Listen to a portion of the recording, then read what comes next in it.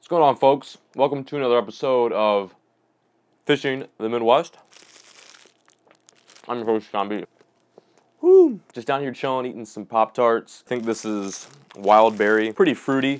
Kind of like my good friend Andrew Flair, whatever his name is. I want to take this video opportunity to talk about a topic that you guys have really been requesting for, at least some of you guys have been requesting for. That topic being my rod and reel arsenal for 2016.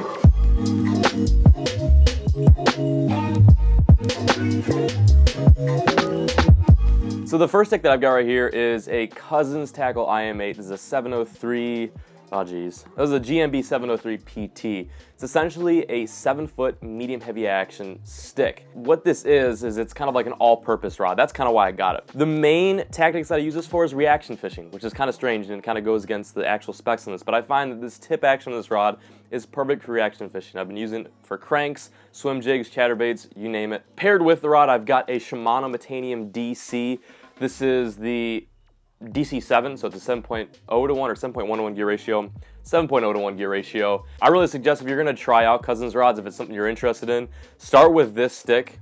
I'll leave the model in the description below or throughout the video. The next twig that we've got right here is the Brute. This guy really came into play during the Texas Bass Fishing Tournament down in Austin, Texas. This little guy right here is a 6.6 medium action. The model number is a GMB 652, yeah, 652T. This is like a bank fishing setup. It's good for small poppers, small sammies, jerk baits, little tiny rip baits. I used it for that kind of hot shot rig down there in Texas. It wasn't what I planned on using it for, but it worked great for that. Paired with this, I've got the infamous, the world's lightest, thus far, the world's lightest low profile bait casting reel. This is the Shimano Aldebaran 50. This weighs, I believe, 4.7 ounces? 4.7 ounces or 4.9, I don't know. With this 6.6 rod, it's just a feather. And that's really why I could not put this thing down the entire duration of that Texas trip. You know, it's got some strength that kind of kicks in that you don't really realize. I mean, this was battling up against some pretty decent Texas LMBs, which in my opinion fight really hard. Next stick I haven't gotten to use a ton of, but I'm absolutely in love with. This is a rod that Will over at Cousins Tackle had to sell me on. He didn't really have to sell me on it, but he just kind of was like, all right, dude, try it out. You're going to like it. This is an ultralight rod. You don't really hear that too much in bass fishing industry. This is the Cousins IM8 GP702S.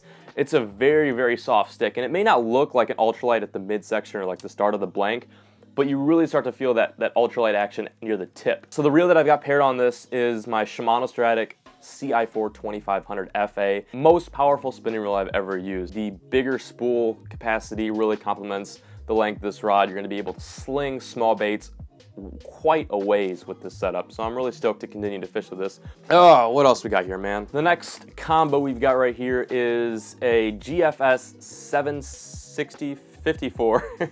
I'm still getting used to these model names. This is a flipping stick. This is like your brush, your mat, your pads rod. This is the rod that you want to get messy. The reason why I like this rod so much is because of this little foregrip right here. It may seem kind of ugly and unnecessary, but I was talking to Will over at Cousins and he talked me through why they did this, why they put this extra piece of cork right here.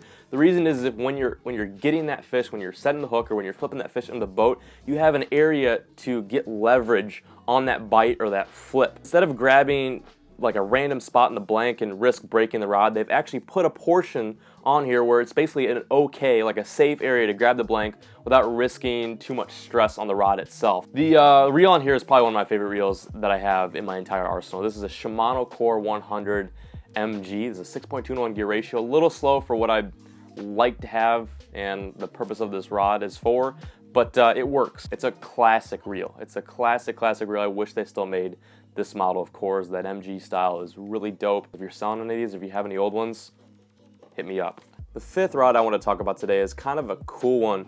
As you may be able to tell, it's got a perfect little balance point right there. And what a balance point is kind of where you're holding that rod. Is it going to balance? Is it going to feel natural in the palm of your hand where you're holding it? You kind of want your balance point to be right about there. You don't want it right here, especially with the reel off, because once you put that reel on, it's going to add a little bit of weight right here. So the balance point is probably going to be more or less kind of right here once you throw that Stratic or that Daiwa legless on there. This is a specifically designed drop shot rod. I mean, I'm not really going to use this for much else, and I do a lot of drop shot fishing. I probably did, God, like 20 20% of my fishing last year was drop shot fishing. I love it.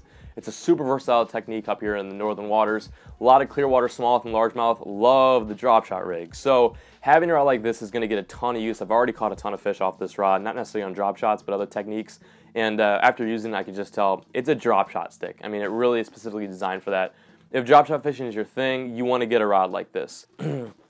Alright, so that's kind of my 5 main sticks that I've been using thus far. I'm going to very, very quickly go over some of the other ones. I may not even talk about them. I might just throw them in like a quick segment and then let you guys kind of take it from there.